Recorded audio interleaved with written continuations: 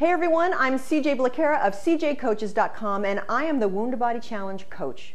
Have you ever been at a Thanksgiving celebration and gone back for seconds or thirds or fourths and not been hungry at all? Or been at a party and been just a little uncomfortable, maybe don't know all the people there and you just keep heading back to the buffet because that's kind of the only thing to do.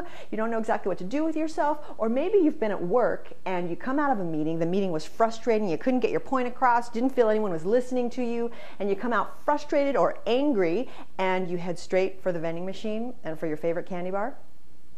Well, I don't know about you, but I have done those things. And what I'm doing in each of those situations is that I am emotionally overeating. I'm not eating for the purposes of feeding my body. I'm not eating because I'm getting the message from my body that it's hungry, but it's strictly to avoid or distract myself or push down or mask my emotions, usually negative emotion. And if you'd like to unwind that type of eating and understand it even more, because most of us have an idea that it's happening, we just don't know how to stop it.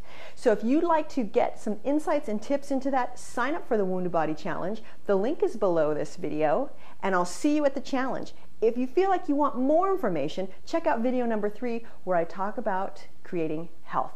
I'm CJ Blaquera of cjcoaches.com, and let's help you and your body become the authority on your health.